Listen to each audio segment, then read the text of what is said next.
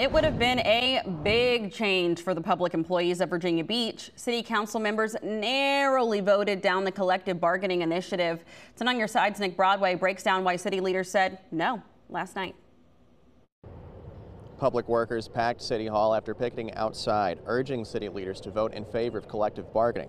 By a vote of 5-5 with one abstention, this item has failed. A 5-5 vote, and Councilmember Dr. Amelia Ross Hammond abstaining. In her letter filed with the city, she called collective bargaining a complex issue, saying she did not have enough time to think about if this would work for the city.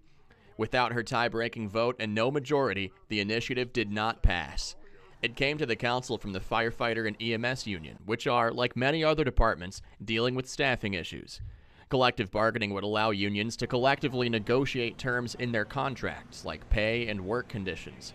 One of the council members in favor wished she had this kind of representation at past jobs, while those dissenting worry about how it could impact the city's budget.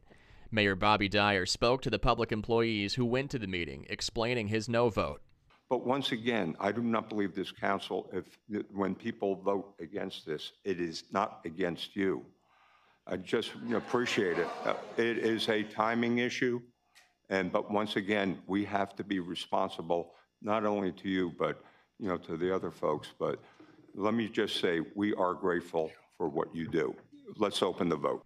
City leaders are telling 10 on Your Side they did not vote on a separate motion that would have declined collective bargaining.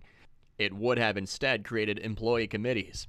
The president of the firefighter and EMS union says they're still moving forward to try to get collective bargaining at the table. In Virginia Beach, Nick Broadway, 10 on Your Side.